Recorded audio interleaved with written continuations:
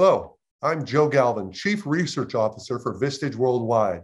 Welcome to the Vistage Coaching Spotlight, a video series dedicated to exploring the challenges and opportunities facing CEOs and leaders around the globe. In each episode, we'll be speaking with some of the world's best and brightest executive coaches, seasoned mentors who are on their daily leadership climb with business leaders every day, helping them to make better decisions and become even more effective leaders. Today, we're speaking with Vistage Chair John Suvanto about the challenges faced by small, mid-sized business CEOs today, and more importantly, what are they doing about it? John chairs multiple Vistage CEO groups in the Dallas area, working directly with over 40 Dallas CEOs on a daily, weekly basis. He has global leadership experience and has held leadership roles in asset-based and private equity financing organizations. Welcome, John. It's a pleasure to have you with us on the CEO Coaching Spotlight. Thank you very much, Joe. It's a pleasure to be here. Well, great. John, you've had some really interesting roles in your career. You've worked with a lot of leaders. Can you tell us a little bit about your climb, but more importantly, what were some of the things that you learned on your leadership climb? A couple of things I learned is leadership's really difficult. You can read about it, and putting it into practice is very different. I've started companies in Canada, United States, Mexico. I've been fortunate to lead companies that were global organizations, large supply chain issues, all the things that are facing our companies today, I've had to deal with on a first-person basis. And ultimately, that's allowed me to develop and grow and struggle, and finally learn that surrounding myself with great people is a wonderful way to make it an easier and more interesting journey. Well, John, as a Vistage chair, you work with, like I said, 30, 40 CEOs on a regular basis. Can you tell us what's top of mind for them right now? What are the causes? What are the causes of their nightmares? And more importantly, what do you see smart CEOs doing about those issues? Great question. So the causes of the nightmares: inflation, hiring shortages, looking at how do we keep the people that we have? There's war, there's supply chain disruptions, there's political issues. I think the smartest CEOs, what they're learning is the external is out there and we can't do anything about. It's what can we start to do things about internally? How do I focus on how do I start working on the decisions and the leadership issues that I can directly affect, so we can start taking on those ideas and challenges and making them into opportunities. So your CEOs have evolved, do you think, from where they were before the pandemic hit? And if so, what are some of the new dynamics of trying to lead organizations in this completely new environment? So it's been really exciting. So I launched my first Vistage CEO group a couple of years ago, and it was the start of the pandemic. It was actually March 18th, 2020. And from that point on, every single CEO that we've worked with has had enormous increases in revenue and profitability for the most part.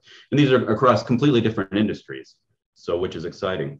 The biggest factors that have been facing them is how do we make decisions in unbelievable change? And the velocity of change is changing. And so how do we as an organization adapt? And the old ways of leadership, they aren't as effective anymore. So how do we lift the subconscious or the consciousness of our leadership so that we can adapt and not just survive, but thrive in these new environments? So what are some of the new demands, or maybe enhanced demands, on leaders today as a result of all this? I think the enhanced demand is to look in the mirror. Because we often, as leaders, will say, in Vistage, we learn to talk about I. So how do I show up? How do I look in the mirror?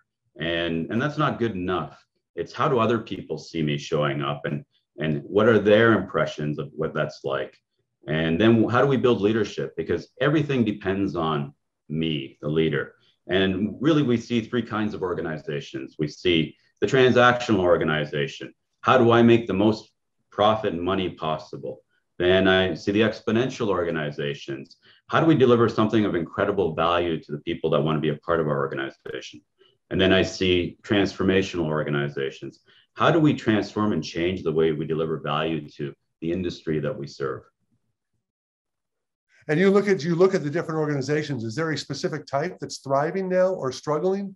And more importantly, do you see those models as we go forward into what will hopefully become a little bit more stable economic environment in the not too near future? I think many of the post-pandemic, the ones that were client touching and serving, particularly in the service industries, they were the hardest hit. We've seen a lot of adaptability in business models. And so what I'm also seeing is the healthcare industry is going through really an adaptive change. There's a whole sort of notion of what is work. Is it in person? Is it virtual? How do we manage that? How do we lead that? And I think these aren't going away. And also, we always talk about wage increases and pressures and compensation. That's really pretty low on the list in terms of why employees show up. Or as we look at, why do they want to partner with us? Why do they want to grow and develop something with us? So that's really the key foci. And we don't know what's coming. We can't see the future, but we can work really today to what we can control and how do we make that successful. Well, John, there's a lot of talk about the impact of inflation, how the rising cost of fuel, the rising cost of employees, the rising cost of workers are affecting things. There's a lot of talk about the supply chain challenges, and these are all outside of our domain, but certainly things that people focus on. Interest rates just went up again. But we also hear of CEOs who are focused on growth, who are thinking about how, as we come through what may be a recession, may not, but it's certainly a deceleration. But as we begin to climb that business cycle again, how do I grow? Or how do I prepare my organization to grow? Or how do I grow now? Do you see any of that in the folks that you work with? And if so, what are they doing about that? I see that every day. And I think the question of how do I grow should be followed by how do I scale my leadership team? Everything begins with leadership. And once we have that in a great place, which is never easy, then why do people want to be involved with us? Why do we have people and clients who want to work with us? There's a culture and values thing that shows up, which is spoken about a lot until we get into place properly. It's really difficult to grow a firm.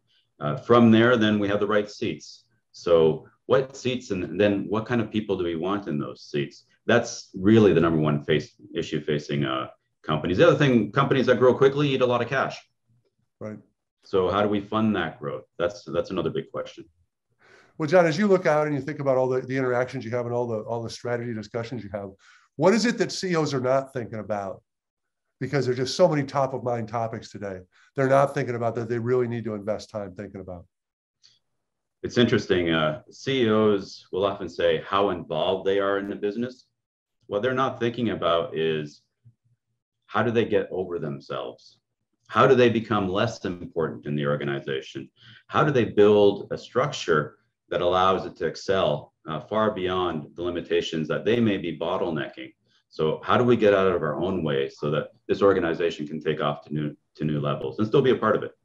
You know, John, that's a big step you just described for a lot of folks. What's the first thing you have to do to begin that journey, do you think?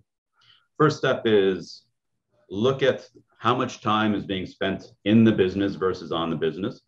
And then typically we take a look at, we want to take 50% of your time back. And that's where I hear that, you know what, John, that's not possible. That's not going to happen. And as we start having those conversations, it's, well, why should that happen? And can you take 2 weeks off consecutively without being a part of the business? No. And as that conversation continues, can you take 2 months? Can you take et cetera? That actually affects the valuation of the firm. It's conversation of how do I start getting other people who are far better at doing what I probably shouldn't be doing so that we can move to a higher level. And I get some more time off. Great concept, John. Any final thoughts before we wrap up here? It's become involved in difficult conversations, become involved with a group that allows you a lot of transparency in how you show up and how you lead as a person and as an organization. And there's some great groups out there. I'm privileged to be a chair with Vistage, and I see this every day. So there's some wonderful places to be. Well, John, thank you so much for your time, for your attention to the detail, not just of what people are thinking about, but what they're really doing about it. It's really helpful. So thank you very much, John. And thank you for watching the Vistage Coaching Spotlight. If you enjoyed this talk, be sure to share it with colleagues who you think may find it valuable. For more information and guidance on the top issues you're facing as a leader, visit Vistage.com. That's www.vistage.com. And thank you for the CEO Coaching Spotlight.